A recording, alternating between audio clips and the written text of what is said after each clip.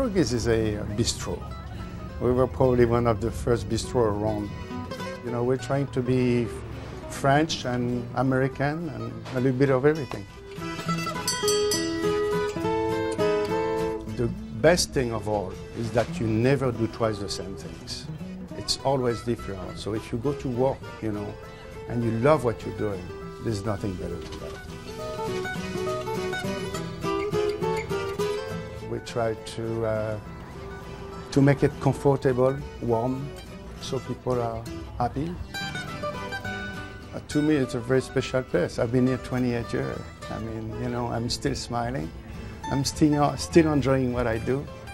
I still enjoy the people that come here, you know, the customer, and what else could you ask for?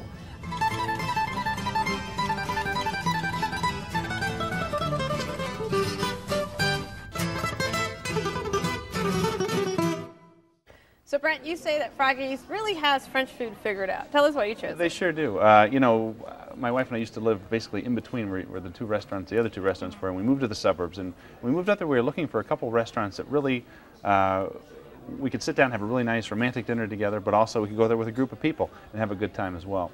Highwood happens to be really close to where we live in the suburbs, and it's a really neat little town, basically known for restaurants, and they've got at least 10 to 15 really, really nice restaurants in that area. So Brent, do you ever see Bill Cartwright, the owner there, the NBA player? I mean, he's kind of hard to miss. He's like 7'1". He is tall. I'm 6'8" myself, so I keep waiting to bump into him in person. He's at Starbucks right by us all the time. But he's a 50% owner, and obviously is a big fan of the restaurant. The reason we love it, it's not pretentious at all for a French restaurant. The food is legitimately French, extremely fair pricing, and what I usually say is that if you go there, they have something called a gourmet menu, where you get any hot appetizer, any cold appetizer, a sorbet with shot of vodka, and which makes the sorbet better. And then also you get any entree and any dessert. And these are full portions off the regular menu. You're not limited to a certain number of things or a smaller portion. It's right off the menu. I think that's very, very reasonable. And you can mix and match anything you want. For example, I like soup.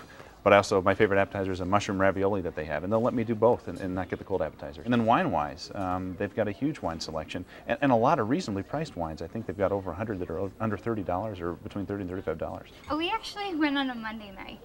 So it was just Monday at 7:30, and I think that was the wrong time to go. Awesome. Because when we walked in, I think we were the only people under 65 in the entire restaurant.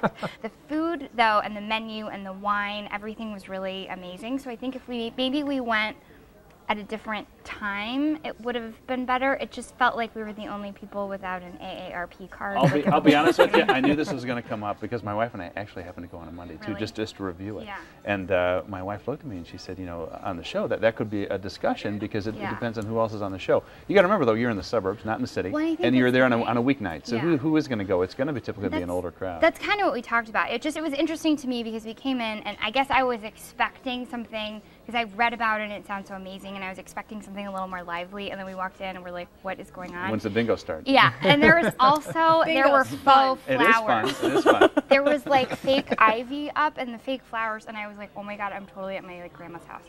George, you're obviously not 65, and you went. Well, you know, this is the first place that I reviewed, and I went on a Tuesday night.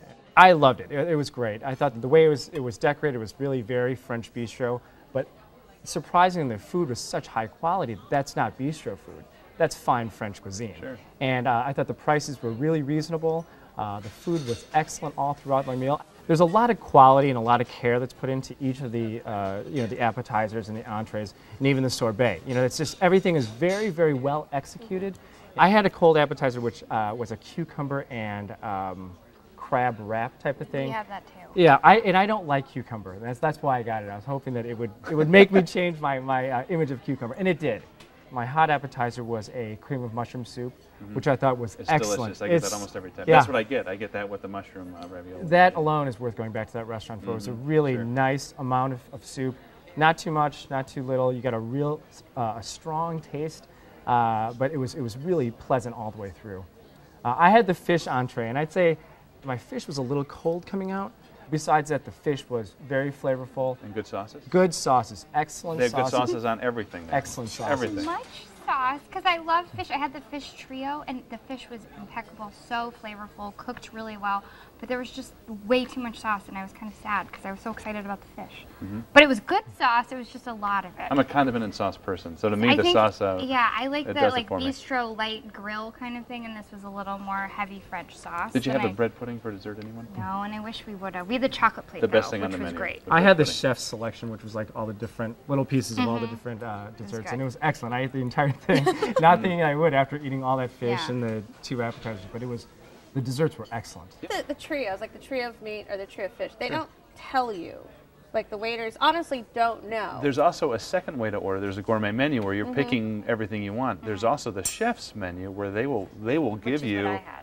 Yeah. Okay. So, but yeah, your whole course is all planned out for you. Yeah, you do not know. So why not? Like, why doesn't the chef tell you what you're going to get? Why the? It's part of the excitement. Maybe he's hot tonight. He's got some great things that he's not willing to put on the menu. But if you order them, you're going to be pleasantly surprised. I also think it's whatever's freshest. He probably goes to the market and sees whatever's the freshest, and that's what he wants to. I think it's just kind of a fun way to have the menu be a little bit different. I mean, you can do the gourmet menu, pick everything yourself, or you could say, I'll trust the chef and let him do it.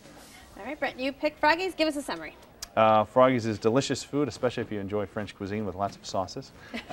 Delicious food, extremely reasonably priced, very conscientious and attentive service at all times I've ever been. George?